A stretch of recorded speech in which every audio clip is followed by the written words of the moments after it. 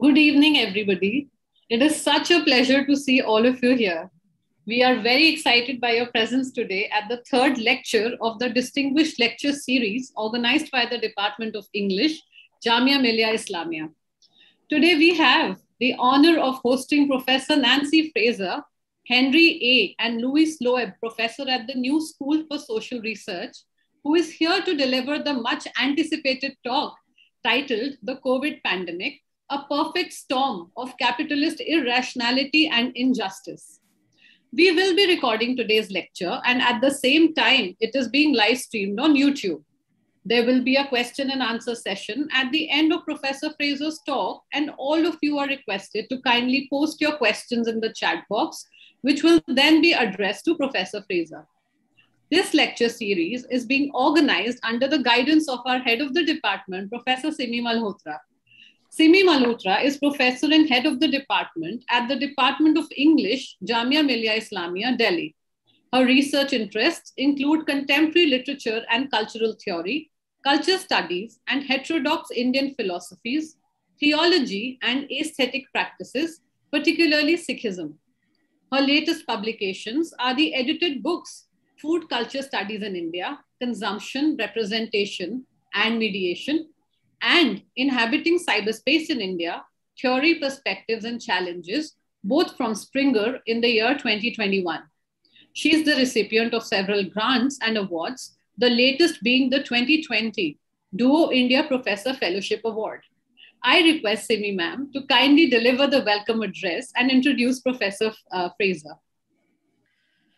Professor Nancy Fraser, our esteemed speaker this evening, and all others who have joined us from across the world and across time zones, I, on behalf of the Department of English, Jamia Millia Islamia, and our collaborating partner, Department of English and American Studies, University of Würzburg, Germany, extend a very warm welcome to all of you to this Ministry of Education Spark-supported Distinguished Lecture Series.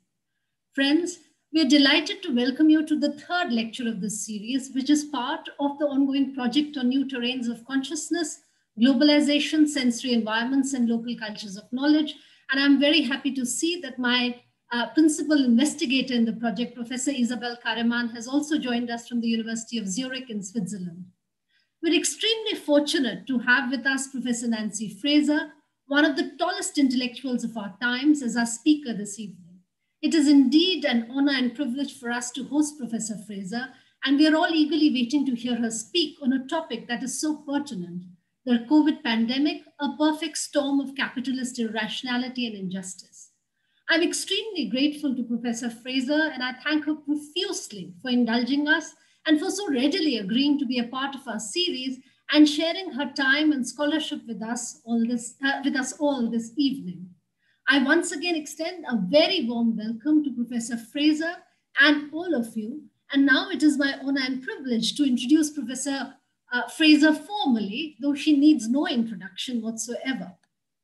Professor Nancy Fraser is Henry A. and Louis Loeb Professor at the New School for Social Research, New York City, visiting research professor at Dartmouth College, and holds an international research chair at the Collège d'Études Mondiales. Trained as a philosopher, she specializes in critical theory, social theory, and political philosophy. Her newest book is Cannibal Capitalism: How Our System is Devouring Democracy, Care on the Planet, and What We Can Do About It, which was published this very year in 2021. Professor Fraser is the author of The Old is Dying, 2019, Fortunes of Feminism, From State-Managed Capitalism to Neoliberal Crisis, 2013, Scales of Justice, Reimagining Political Space in a Globalizing World, 2008, Mapping the Radical Imagination Between Redistribution and Recognition, which was published in 2003, Justice Interrupters, Critical Reflections on the Post-Socialist Condition, 1997, and Unruly Practices, Power, Discourse, and Gender in Contemporary Social Theory in 1989. She has also co-authored Feminism for the 99%, a Manifesto, 2019, Capitalism, a Conversation in Critical Theory, 2018, Redistribution or Recognition, a Political Philosophical Exchange, 2003, and Feminist Contentions, a Philosophical Exchange with Sela Ben Habib, Judith Butler, and Drusilla Cornell in 1994. Her other works include Adding Insult to Injury, Nancy Fraser Debates Her Critics, 2008, Pragmatism, Critique, Judgment, Essays for Richard J. Bernstein, 2004, and Revaluing French Feminism, Critical Essays on Difference, Agency, and Culture, 1992, to name just a few. Professor Fraser has theorized capitalism's relation to social oppression, social reproduction, racial oppression, ecological crisis, feminist movements, and the rise of right-wing populism in a series of linked essays in the New Left Review, Critical Historical Studies, American Affairs, and of course in her book, Fortunes of Feminism. Professor Fraser has made unparalleled contributions to the field of social and political theory, feminist theory, and contemporary philosophical thought. She held a Pascal International Research Chair in Paris from 2008 to 2010 and has received fellowships from the Stanford Humanities Center, the Bunting Institute, the ACLS, the Humanities Research Institute at the University of California, Irvine, and the American Academy in Berlin, to name a few. She's taught at Northwestern University, Goethe University in Frankfurt, Germany, the University of Paris, the University of Groningen in the Netherlands, the University of the Balearic Islands, Palma de Mallorca, besides many others. Professor Fraser has delivered numerous endowed lectures, including the Tanner Lecture on Human Values at Stanford, the Spinoza Lectures, Amsterdam, the Miliband Lecture, London School of Economics, the Gilbert Ryle Lectures, Trent, the Mary Wollstonecraft Lecture, Hull, the Jin Yulin Lectures in Beijing, the Storrs Lecture, Yale Law School, the Messenger Lectures at Cornell, the Giambattista Vico Lecture in York, the Leibniz Lecture, University of Vienna, the Frankfurt Lectures, and the Patent Lectures in Indiana.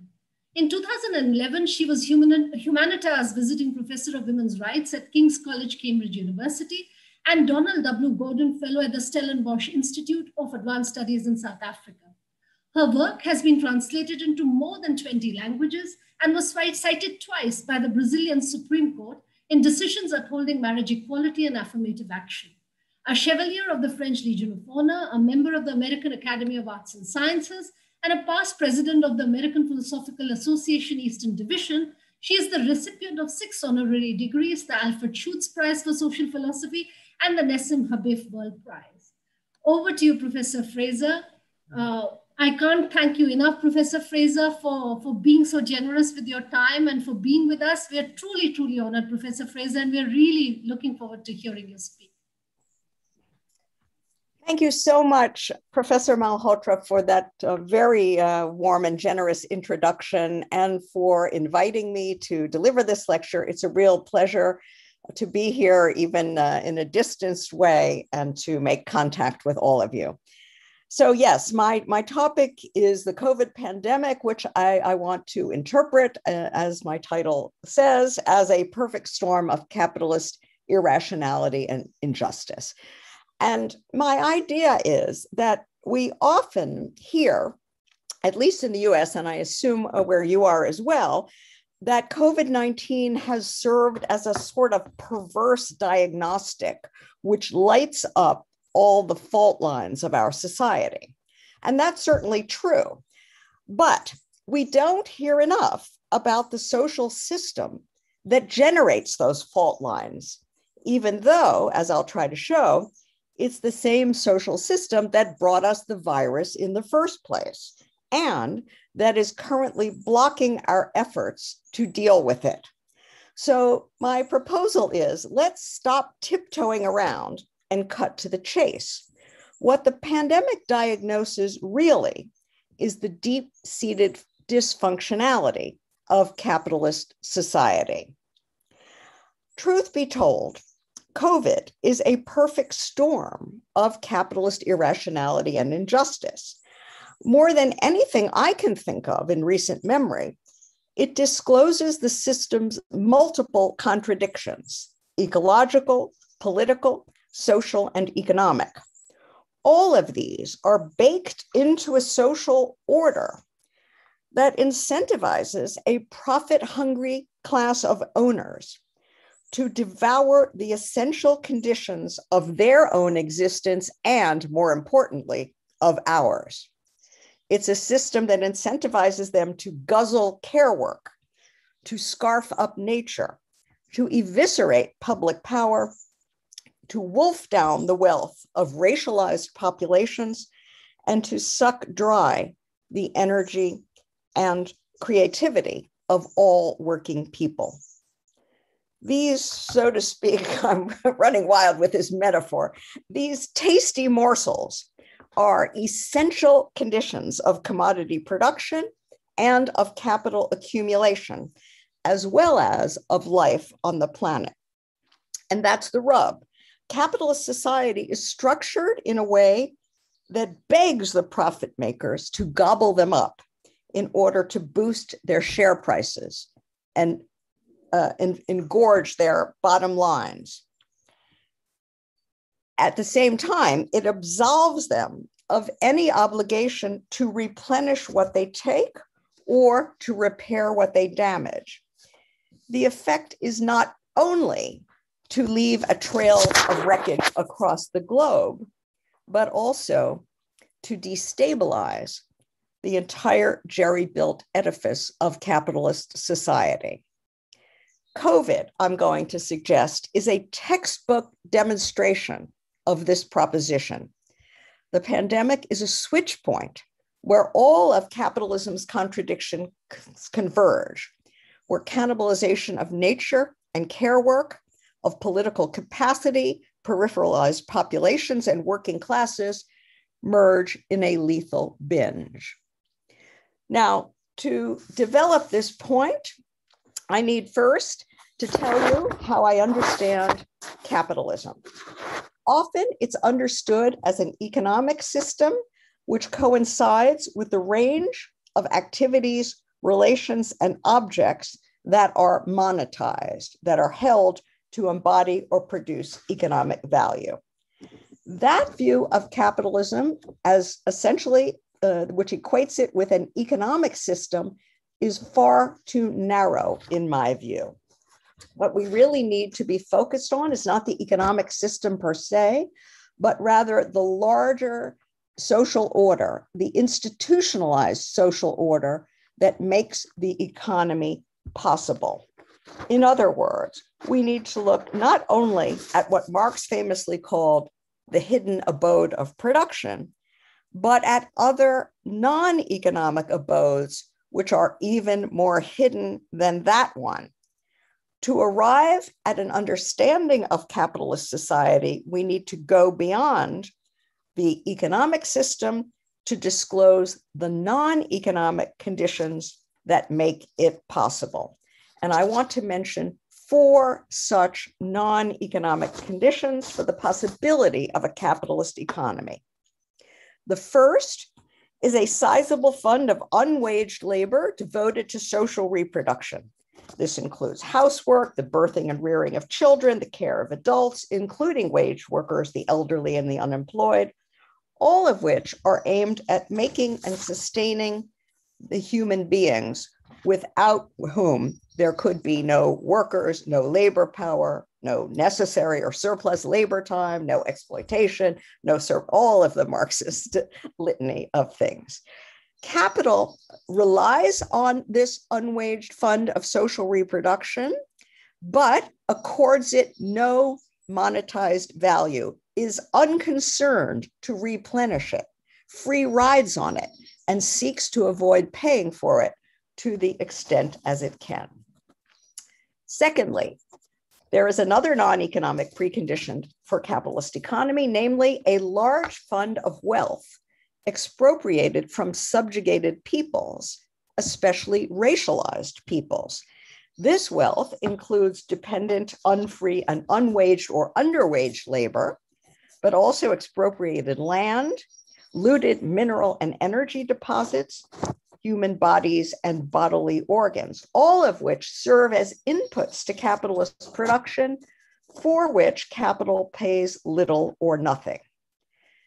I think it's widely understood that expropriated wealth was an indispensable source of capital stockpiling at the start of capitalism's history, as Marx maintained. But it did not stop with the system's maturation. On the contrary, the capitalist economy relies even now on a continuing stream of free or cheap inputs as a major source of accumulation, alongside and interimbricated with exploitation. In the absence of this sort of expropriation of subject peoples, the exploitation of free workers would not be profitable. Yet here too, capital disavows its reliance on such wealth and refuses to pay for its replenishment. A third economic precondition for a capitalist economy is a large fund of so-called free gifts or cheap inputs from non-human nature. These supply the indispensable material substratum of capitalist production, the raw materials that labor transforms, the energy that powers machines, the foodstuffs that power bodies. So, arable land, breathable air, potable water, the carbon-carrying capacities of the Earth's atmosphere. In the absence of these natural ecological conditions, there could be no economic producers or social reproducers, no wealth to expropriate or free labor to exploit. No capital, no capitalists. Yet again, capital treats nature as a source of free or very cheap gifts to which it helps itself, but which it fails to replenish or repair. Fourth, and finally, another non-economic precondition for a capitalist economy is a large fund of public goods supplied by states and other public powers. These include legal orders that guarantee property rights, contracts and free exchange, repressive forces that ensure order, put down rebellions, manage dissent, and enable expropriation both within and beyond state territories. Also, a money supply that stores value and enables transactions both within and beyond state borders. Transport and communications infrastructure, a variety of mechanisms for managing system crises. Again, in the absence of all these public goods, there could be no social order, no trust, no exchange, hence no sustained accumulation. Yet capital tends to resent public power and seeks to evade the taxes that are necessary to sustain it. Here too, it does all it can to evade the public power it actually needs. So my general idea here is that each of these four conditions represents an indispensable presupposition of a capitalist economy. Each harbors social relations, social activities, and forms of social wealth that together form the sine qua non for accumulation. Behind capitalism's official institution, wage, labor, production, exchange, and finance, stand their necessary supports and enabling conditions: families, communities, nature, territorial states, political organizations, and civil society, and not least of all, massive amounts and multiple forms of unwaged and expropriated labor. Fundamentally integral to capitalist society, these two are constitutive elements of it. Capitalism, in other words, is no mere economy, but something larger, an institutionalized social order in which an arena of economic activities and relations is marked out from and set apart from other non-economic zones on which the former depend, but which they disavow. So I'm suggesting we leave behind the narrow view of capitalism as an economy and conceive it instead as an institutionalized social order. And that view has major consequences for critical theory today. It enlarges our sense of what is wrong with capitalism and with what must be done to transform it. What's wrong with capitalism on the front of injustice is not simply class domination, but gender asymmetry built into the division between production and reproduction that I've just managed. Also, racial, ethnic, and imperial oppression, which is baked in to the distinction between exploitation and expropriation that I've just described. The depredation of nature, which is baked in to the hiving off of nature from the realm of value and the free riding that goes along with that. And finally, the authoritarianism, the anti-democratic forms of political domination that go with the separation of public political power from private economic power, with the latter licensed to hollow out the former. We also see something else that's wrong with capitalism, a more expanded view, namely its propensity to generate multiple forms of crisis, not just economic and financial crisis, but ecological crisis, crises of care and social reproduction, crises of racial and imperial injustice, crises of the political, both crises of governance, given the hobbled public capacities that capital leaves us, and also crises of hegemony, given the widespread forms of discontent and disaffection that this system generates. So we have a system that is unjust on multiple fronts, and has hardwired into it multiple contradictions, multiple crisis tendencies. And that's where it brings us back to the present, to the perfect storm of irrationality and injustice that we see in the COVID pandemic. So let's go through that pandemic step by step now, in light of what I've said about capitalism. Let's start first with the question of nature. This is the site of capitalism's ecological contradiction, as I've just explained. It was none other than capital's cannibalization of nature, of that vital support of its own existence and, of course, of ours, that exposed humans to SARS-CoV-2 in the first place. Long harbored by bats in remote caves, the coronavirus that causes COVID-19, that is SARS-CoV-2, made the zoonotic leap to us in 2019 from bats by way of some bridging species, possibly pangolins, although that has not yet been definitively established. But what brought the bats into contact with that intermediary and the latter into contact with us was what? The combined effects of global warming on the one hand and tropical deforestation on the other, both processes that are progeny of, you guessed it, capital, driven by its hunger for profit. Together, global warming and tropical deforestation eviscerated the habitats of innumerable species, triggering mass migrations, creating new proximities among previously distant and now distressed organisms, and promoting novel transfers of pathogens among them.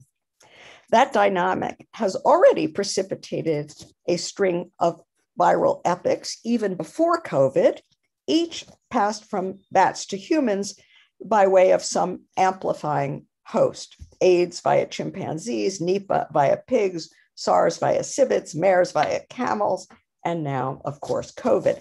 More of these will come, make no mistake. Such epidemics are the non-accidental byproducts of a social order that puts nature at the mercy of capital, incentivized to appropriate biophysical wealth as quickly and as cheaply as possible, with no responsibility for repair or replenishment. Those dedicated to amassing profit decimate rainforests and bombard the atmosphere with greenhouse gases. Hell-bent on accumulation in every era, but massively empowered by neoliberalization, they let loose an escalating cascade of lethal plagues. Now, COVID's effects on humans would be horrific under any conditions, but they have been incalculably worsened by another strand of the present crisis, rooted in another structural contradiction of capitalist society, which has also been sharpened to a fever pitch in the neoliberal era. It is, after all, not just nature that capital has cannibalized in this period, but also public power. That, too, as I've already said, is an essential ingredient of its diet.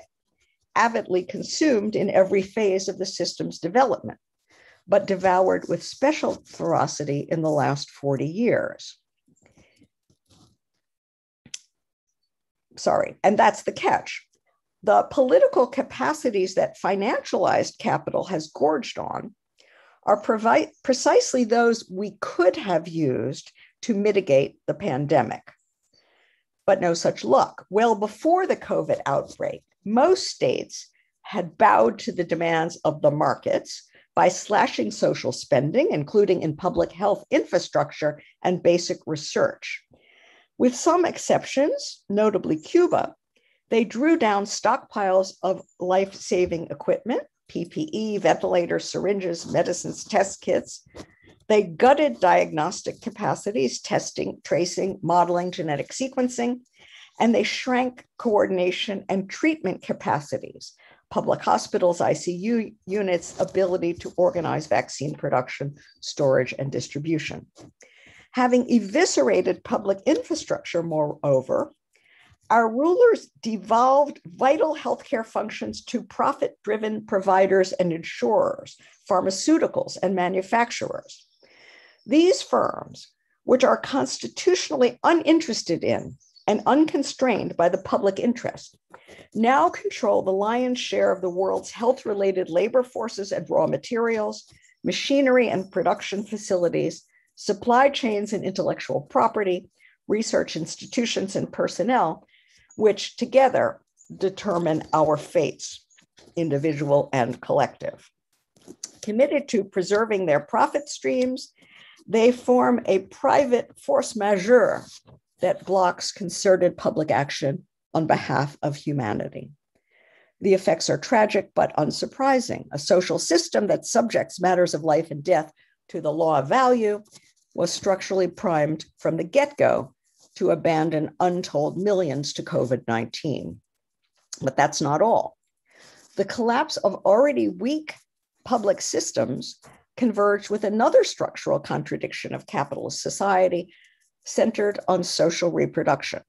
Always a staple of capital's consumption, care work has been voraciously gobbled up by it in recent years. The same regime that divested from public care infrastructure also broke unions and drove down wages, compelling increased hours of paid work per household, including from primary caregivers. In other words, neoliberalism offloaded care work onto families and communities at just the moment when it was commandeering the social energies we need to perform it. The effect was to turn capital's inherent tendency to destabilize social reproduction into an acute care crunch. COVID's advent has intensified this strand of crisis too, dumping major new care chores on families and communities, especially onto women, who still do the lion's share of unpaid care work. Under lockdown, childcare and schooling shifted into people's homes, leaving parents to take on that burden on top of others in confined domestic spaces not suited at all to those purposes. Many employed women ended up quitting their jobs to care for kids and other relatives, while many others were laid off by employers. Both groups face major losses in position and pay if and when they are able to rejoin the workforce. A third group, privileged to keep their jobs and work remotely from home while also performing care work, including for housebound kids, have taken multitasking to new heights of craziness. A fourth group, which includes both women and men, bears the honorific phrase essential workers, but is paid a pittance and treated as disposable, required to brave the threat of infection daily, along with the fear of bringing it home, in order to produce and distribute the stuff that enables others to shelter in place.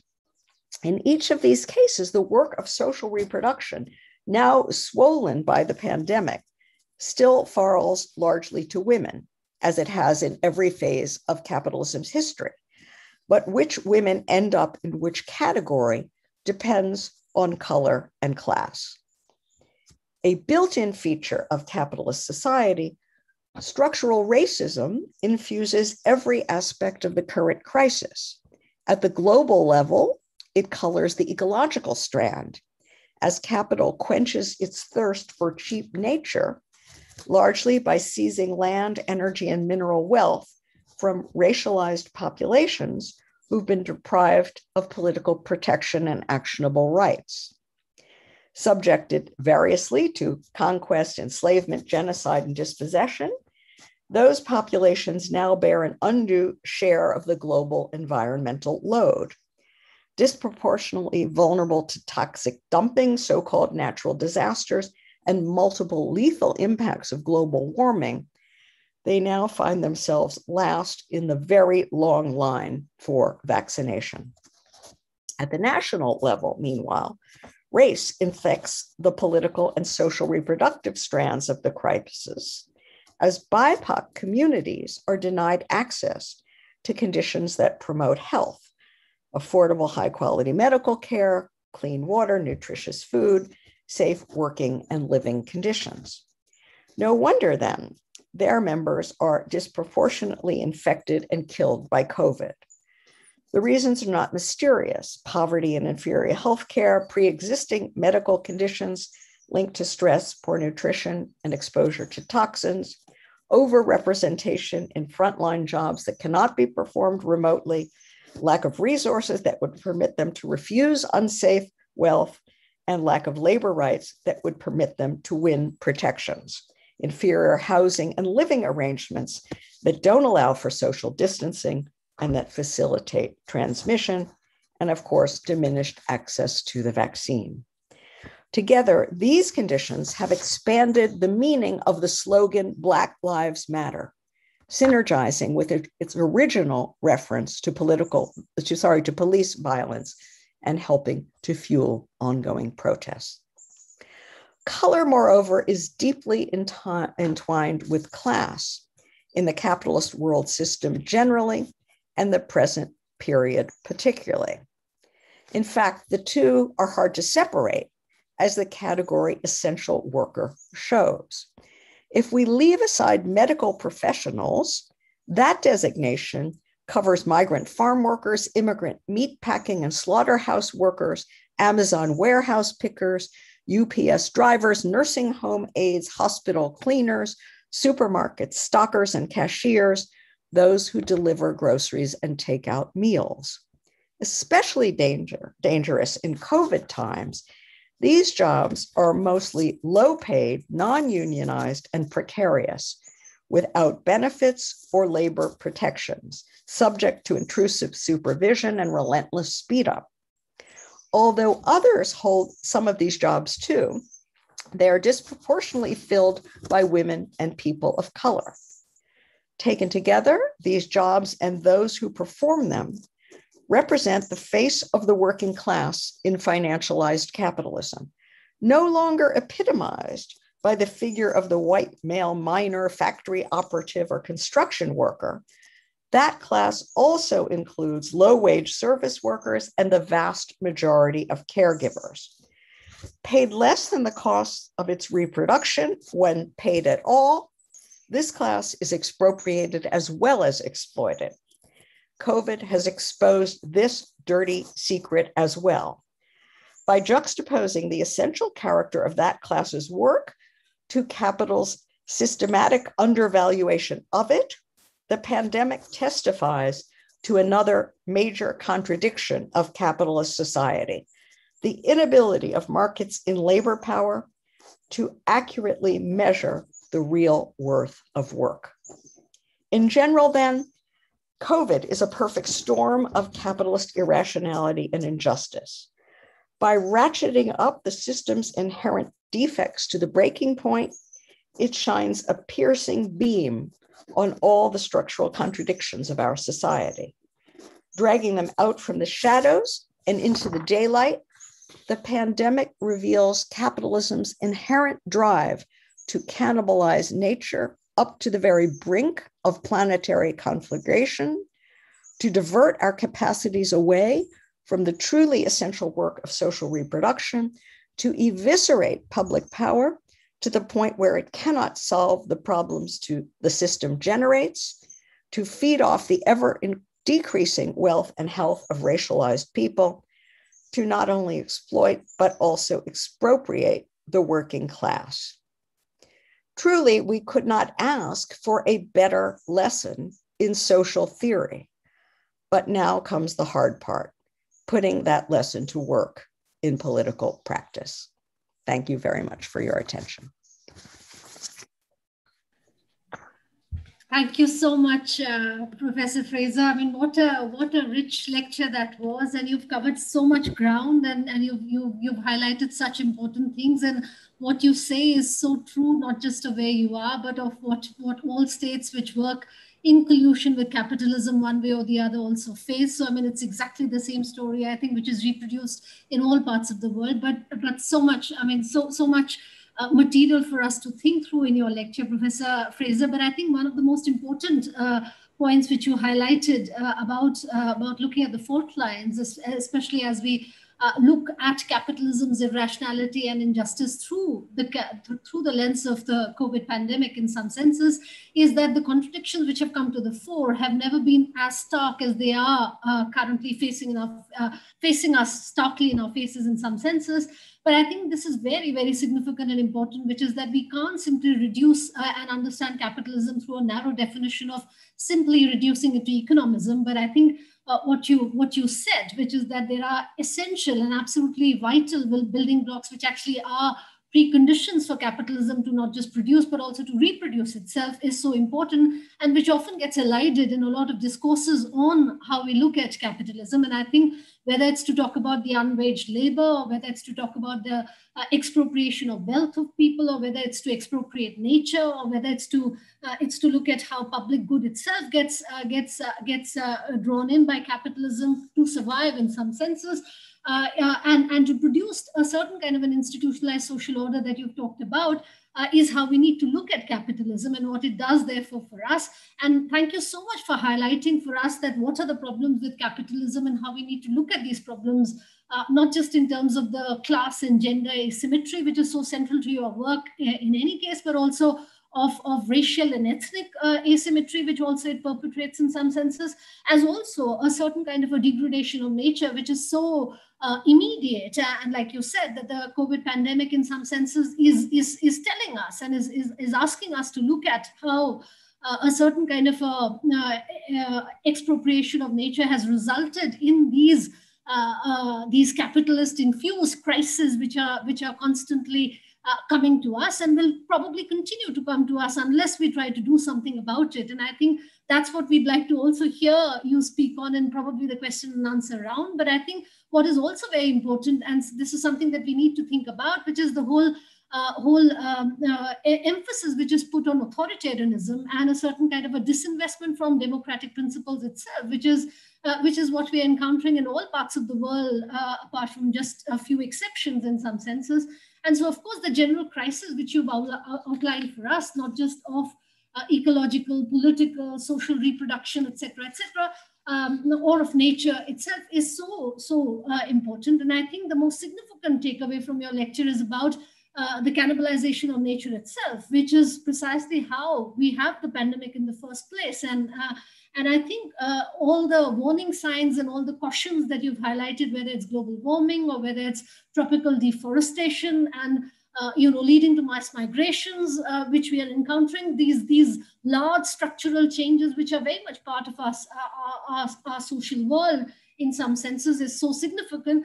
But for us, I think we need to think about that if there has been a cannibalization of public good and public power, and this we've seen play out not just in the US, but in all parts of the world, how do we possibly counter that disinvestment from public power? What is the way out? I mean, slogans are important, Black Lives Matter, but at the same point of time, I mean, what do we do about it? I think that's a very pertinent question which you've signposted for us, and we all need to think about that. And so I can't thank you enough, Professor Fraser, for this extremely rich talk. And we'll have a lot to think about beyond this talk, to think about what are the ways in which we can actually counter this capitalist irrationality and injustice, which is become all the more immediate in the climate of the COVID pandemic. So thank you so much, Professor Fraser. I mean, that was such a stimulating and an intellectually rich talk, and I can't thank you enough for it. And I'm sure there are lots and lots of questions which are there for you. And so I will ask my colleague, Sakshi Dogra, to help you take those questions. So she will probably assist you by reading some of the questions to you and clubbing some of the similar questions together. And then probably you can respond, Professor Fraser. Thank you so much. Thank you. Thank you so much, Professor Fraser. That was a very interesting talk. I thoroughly enjoyed it. And I can see that there are a lot of comments and a lot of questions here, and everyone's really looking forward to interact with you. First and foremost, I believe Professor Isabel Karaman has also joined us today, and she would, like to ask you a question. Perhaps, Zara, if you could unmute Professor Karaman, and then maybe I can band a couple of questions together and then, post them to you. Thank you very much for giving me the double honor of first question and of asking it myself. Professor Fraser, many thanks for this extremely convincing and also extremely chilling analysis of the current situation we're facing across this globe. I would like to invite you to include one other term in your analysis, which you haven't touched on in this lecture yet, and that is the term of politics, and especially of nationalist and populist governments. And I would be interested in hearing your opinion on how these relate to capitalism, because in your analysis, you talked about states and state structures as maybe willing accomplices of capitalism, maybe also victims of capitalism. But could you say a little bit more about politics as it would feature in your analysis? Thank you. Well, thank you for a great question, Isabel, if I may. I really understand the political well, not just the political, but the whole question of crisis on two levels. There is a structural level, which is mainly what I focused on in this lecture. I tried to show how the whole design of the capitalist order is one that has baked into it the incentive for this kind of free riding or cannibalization on the background conditions. And seen from that point of view, we could talk about the political as one of those background conditions that gets hollowed out, that tends to get hollowed out in all of capitalism's history, but has, as I said, especially been subject to that hollowing out in the neoliberal era, which removed some prior restraints on capital. But that's only the structural level. Now, there's also the question of how people respond to the effects of all this. And that's where we get to politics in the sense that you've asked about. It's not just a structural crisis of governance, but there's also a political crisis of hegemony. And here I'm obviously drawing on Gramsci, whom I find extremely useful for thinking about this aspect of things. Now, I have written about what I call progressive neoliberalism, which was the hegemonic ruling bloc in many countries throughout the world until fairly recently. In the United States, that's the sort of Clinton-Obama wing of the Democratic Party. In India, I suppose it's the Congress. Right now, basically, and all the parties that call themselves socialist or social democratic throughout Europe and much of Latin America, right? These parties, which we think of as progressive, and certainly in comparison to what we've got now, to what has replaced them, these parties actually were the enablers and the consolidators of neoliberalization. It was under their watch. Remember, I kept speaking about 40 years. So Modi hasn't been in power for 40 years. Trump was mercifully only in power for 4. There's a whole prehistory here in which these progressive political governments oversaw the financialization of the world economy and basically loosened all restrictions. Not that those restrictions were so great before, but loosened them and really accelerated this whole cannibalizing process. So naturally, as the effects of this began to impinge very, very graphically, very intensely in people's lives, they began to respond. Now, they responded in all kinds of different ways. Just to stick to the US, we got sort of these two parallel responses, the Trump movement on the one hand, the Bernie Sanders movement on the other. In India, you got Hindu nationalism. What, if anything, you got on the left? I don't know. I don't know your situation well enough. You'll have to tell me. But in many countries, you got this divided response. You got Brexit on the one side and Jeremy Corbyn in the other in the UK, and on and on. I won't give other examples. So this is a moment of hegemonic crisis. The sort of heretofore dominant worldview, the dominant common sense, the dominant idea of what the social order is and should be has lost a lot of its credibility. There have been mass defections from it. And we're in a situation in which many people are frantically searching for some alternative, some way of understanding what's going on, some political project for addressing it. And remember Gramsci's phrase, this is an interregnum. The old is dying, but the new cannot be born. In the interregnum appear all sorts of morbid symptoms. This authoritarian populism in all of its forms, in some cases, it's worse than populism, you could even call it neo-fascism. These are all the morbid symptoms.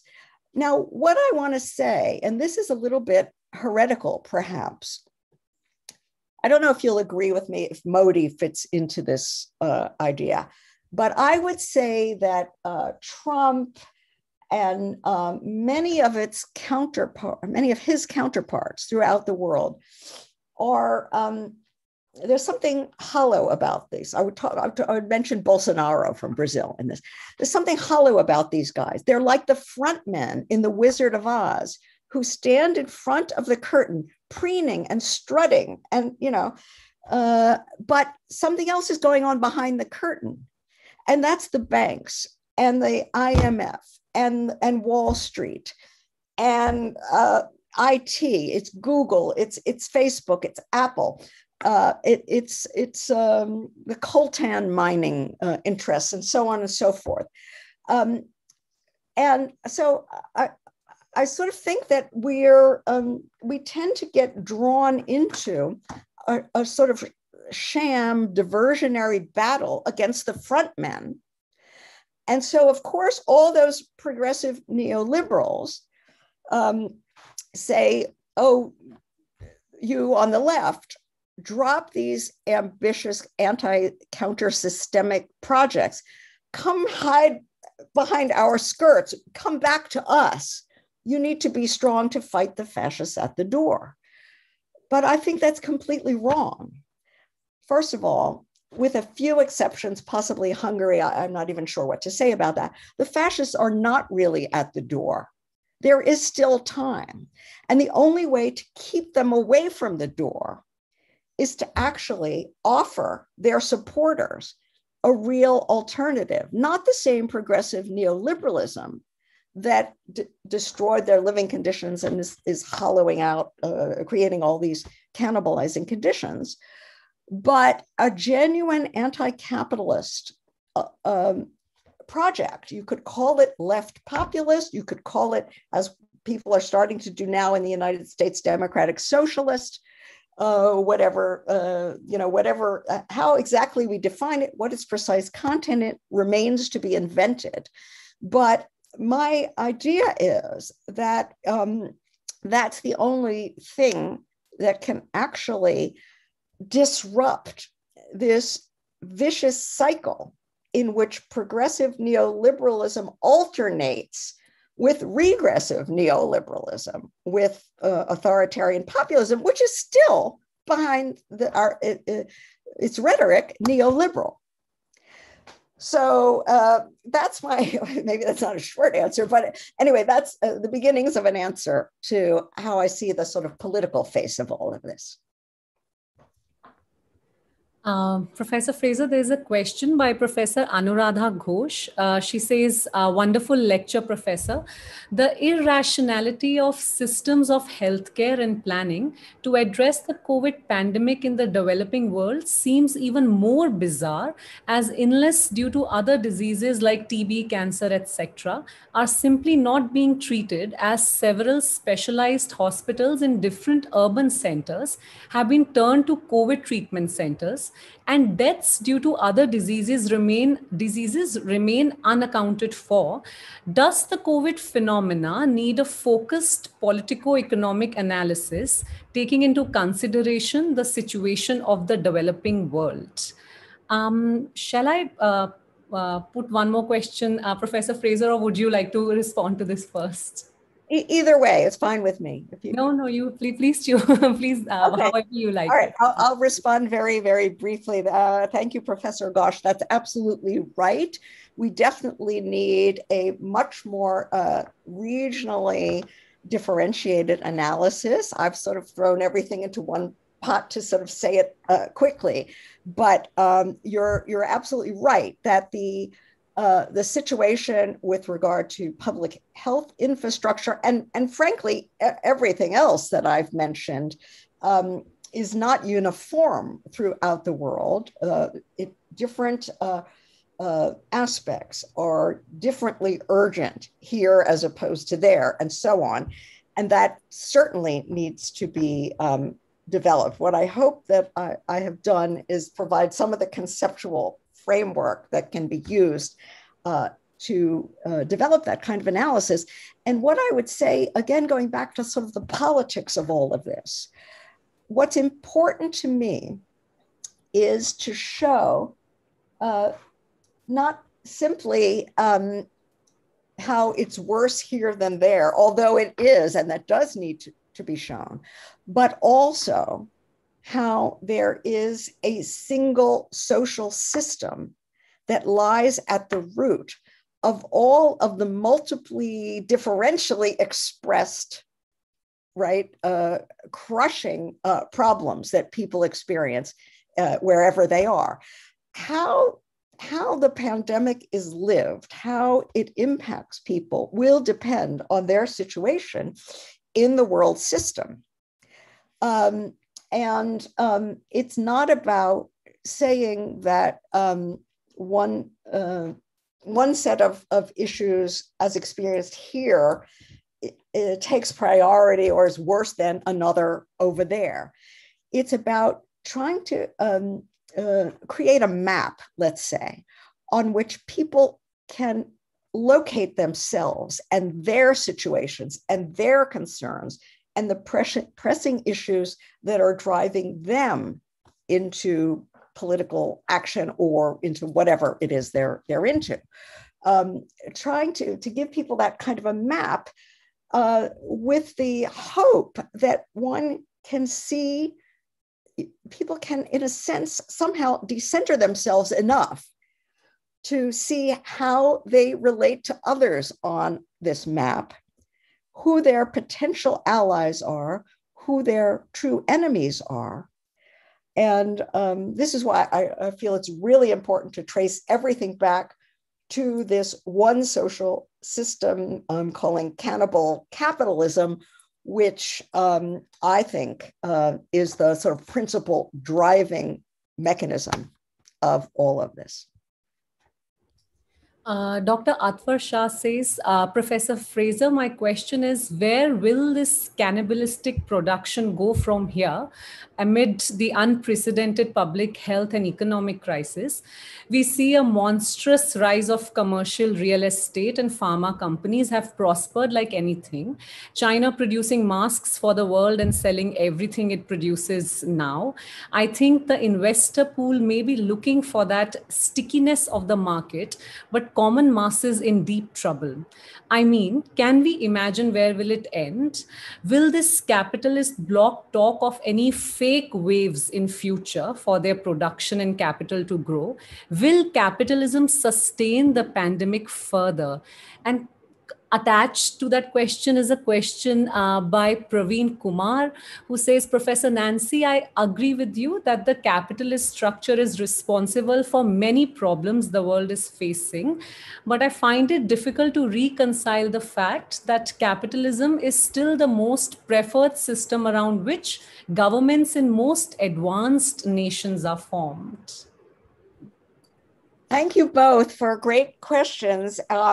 They're very challenging. Let me say, in response to the first question, I think we can't know for sure where things will go from here. I can envision several different scenarios without being able to say which one is the most likely to happen.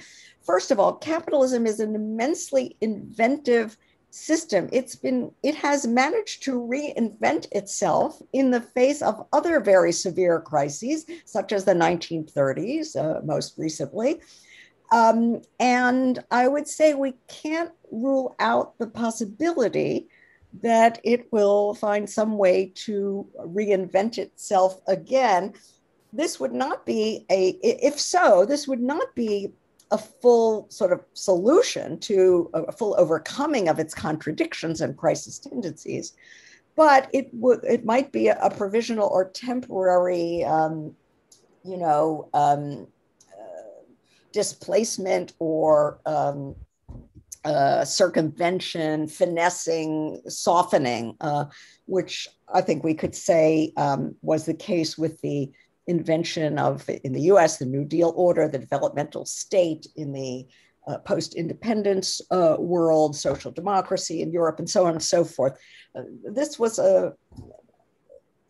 still full of injustices and so on. I'm not going to go into the obvious there, but so I would say we can't rule it out, but in a sense, I do believe that global heating might be a development of a somewhat different order, one that actually seems to suggest some kind of hard external limit. How long can that just be displaced or finessed through these sham carbon trading schemes and all of that kind of stuff, green capitalism, so-called. If there is a sort of hard limit, that might be it. Okay, but what are the possible scenarios? So one is the invention of a new kind of capitalism that defers the acute crisis, at least maybe not for everyone. Let's say at least for those regions and populations that are most wealthy and have the military forces and other, hardware that you need to shield yourself, at least temporarily, from the worst. Another possibility is that there is capital doesn't find a solution. The left doesn't mount a credible alternative. And then you just get some kind of ongoing, devolution, like you see in these Mel Gibson movies, warlords and life, everyone for themselves, and a kind of just civilizational regression of some kind. But of course, the option that I think we need to fight like hell for is the one I just mentioned, and that is a counter-systemic alternative. We need to think about, first of all, what a kind of democratic eco-socialism would look like, which I don't think we know at this point. We have, this idea or that idea, but we need a lot of sustained reflection about that, as well as the kind of political organizing that, like I said before, can forge the linkages. We don't create political ferment and political struggle. Capitalism creates that. It's there.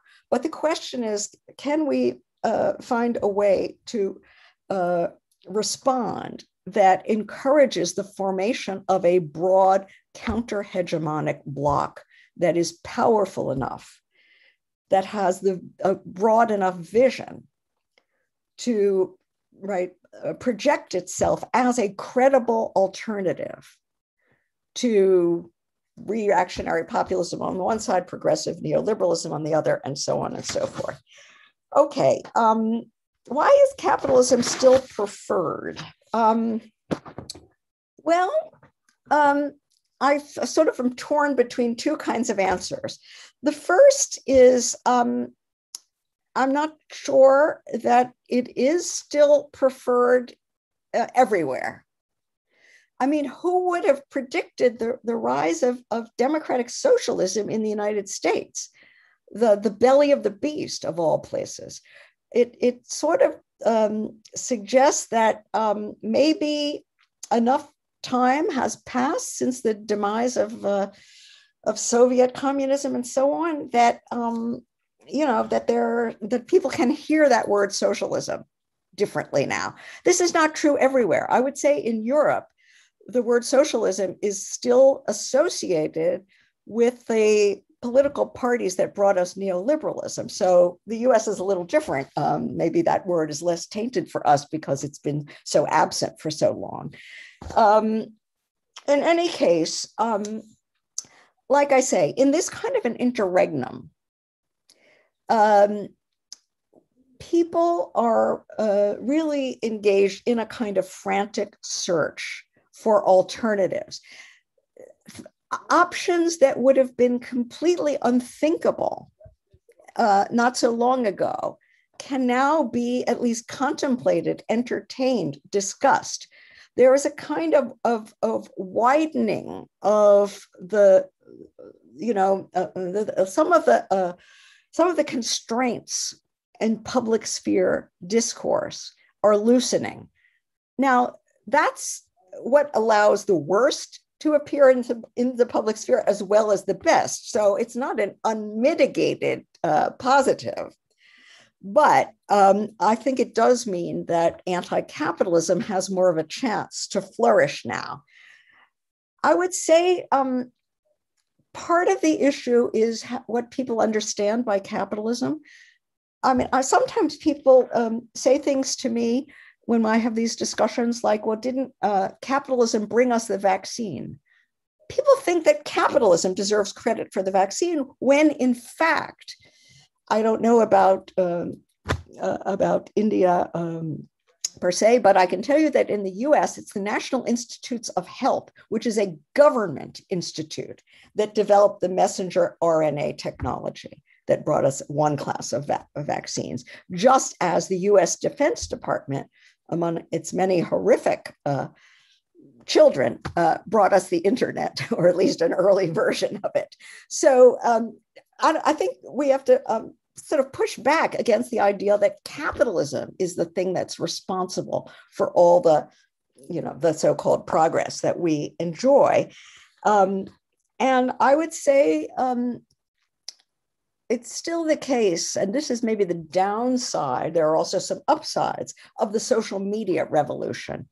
It seems to me that whatever else it's doing in terms of disinformation on the one side and networking, on the other, another thing it's doing is kind of giving a new charisma to consumer lifestyles with the whole ecology of algorithms and influencers and all of this kind of stuff.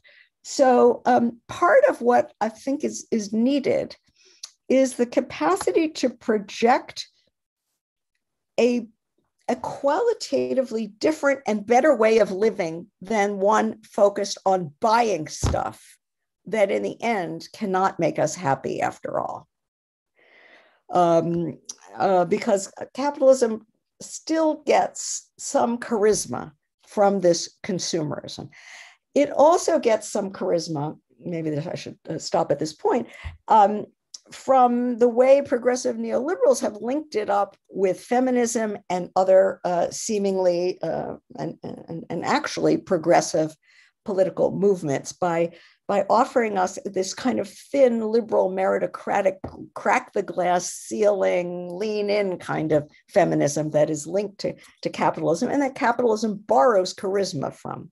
This is why I wanted to get involved in the Manifesto Feminism for the 99%, which for me, it's not a perfect piece of work, but whatever its shortcomings, it's at least a kind of a model for the kind of agitational writing, as opposed to the more theoretical writing that I usually do, that is aimed at breaking up that progressive neoliberal party and offering this kind of left alternative. And I would like to see an environmentalism for the 99%, an anti-racism for the 90%, and so on and so forth. Actually, I would say that many segments of the Black Lives Matter movement in the US are the equivalent of a 99% movement. Not all. There's still a danger that this gets co-opted with the sort of Black faces in high places model of racial progress that was represented by Barack Obama. But in any case, I think we need a lot of pushback against all of these sham sort of celebrations about why capitalism is the best system. Professor Fraser, I understand that we have overflowed time, but I was wondering, would you be comfortable taking up a couple of more questions? Okay, sure. All right. Bibin Thomas says, thank you for the wonderful lecture, Professor Fraser. Could you shed some light on how union busting and the exploitation within the gig economy is exacerbated due to the pandemic? There is also a question in terms of alternatives. Professor Fraser, I'm Dr. Zahid Zamri from Malaysia. With the subsumption of every immaterial thing to global capitalism, do you think that theoretical products by post-colonial or indigenous socio-political thoughts may contribute to an effective counter-hegemonic project? Great. Yeah, thanks very much. I don't know, again, from the US point of view, the assault on unions has already progressed quite far, even before the pandemic. At the same time, what is more recent is the attempts, lots of union organizing of service workers, of hospital workers, of Amazon workers, and so on. You probably know that there was a big Amazon union drive, which unfortunately failed in Alabama. But this, as I said in the lecture, I think this low-wage service work economy, and we could put gig economy in there with it, is the new face of the working class, the precarized low-wage working class, especially given the severe weakening of the traditional manufacturing and construction and mining unions, at least in much of the global north. So I think I see these areas as what I meant by saying the new face of the labor movement. I think this is where we're going to see a lot of organizing. It's difficult to organize in these sectors.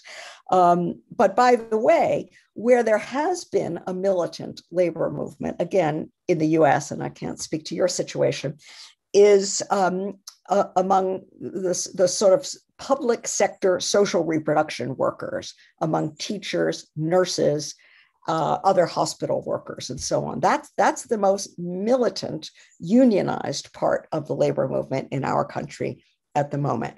And that's a shift in the gender composition of labor militancy, by the way. It's interesting, as well as that of color, too. I definitely think that on the second question, what did you say, post-colonial thought, indigenous thought, I definitely think they have big contributions to make, and maybe different in each case. I mean, one thing that I personally am learning from indigenous struggles is the extent to which environmental struggle and anti-dispossession, let's say, anti-colonial struggle have been interwoven historically, where the defense of your land, of your habitat, of the place that you inhabit, is completely intertwined with the defense of whatever political autonomy you've had, with the defense of social reproduction, of livelihoods, and so on. The great Catalan ecological economist Juan Martínez Allier coined a phrase which I think is unfortunate in some respects, the environmentalism of the poor, he calls it. I don't like that word poor there, but maybe we would today say of the South, or I don't know what. But the idea is great, because we have formed our idea of environmentalism in a way that is very distorted, as if nature protection was somehow a freestanding cause and not entangled with expropriation, with racial imperial injustice, and with social reproduction, and with political power. It's entangled with all of those things.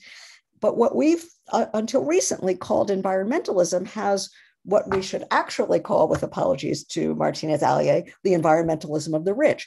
It's only for those whose political rights, whose social reproduction, whose livelihoods are not endangered, that you could ever get the idea of nature as a separate thing that needs our protection.